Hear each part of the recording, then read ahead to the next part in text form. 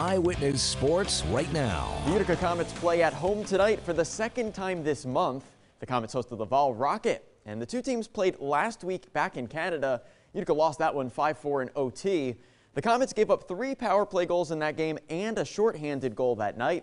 And the Comets say tonight's focus is on playing better on special teams. They're tight defensively. It's tough to get good chances on them. So when we do, we got to capitalize. I think special teams was a big part of that game. So I think we need to tighten up on the penalty kill and capitalize on our power play chances. They always give us a good test. They're a good team, and it's going to be a good game. We've been playing them quite often lately, so I think we know how they play. Same for them. So I'm expecting a really good hockey game. They have a really good team. They have a lot of skilled players like we do. So I just think that if we can step up in our special units, which was a problem down there, I think that could make a difference. They've got a pretty dynamic group there.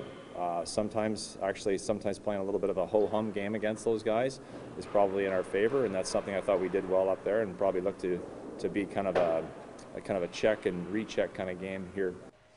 This is the 5th of 8 games the teams play against each other this year. Each has won 2 of them so far. Puck drop tonight is at 7 p.m.